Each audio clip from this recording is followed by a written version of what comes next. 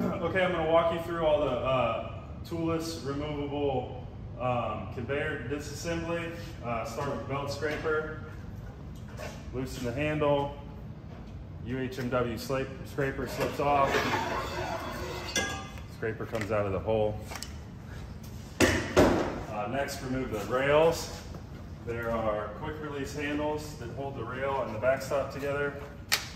Release those. And then the rails simply tilt and slip off of the side frame loops.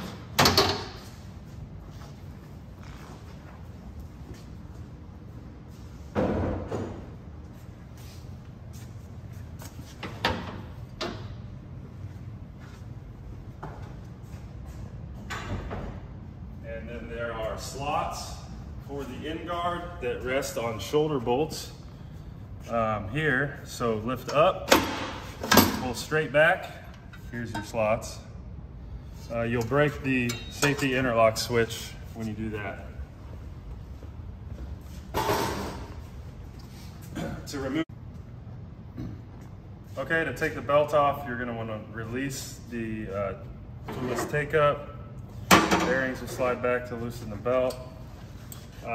There's a little bit of friction on the splice because the belt's wide, so I'm using pliers to remove this splice.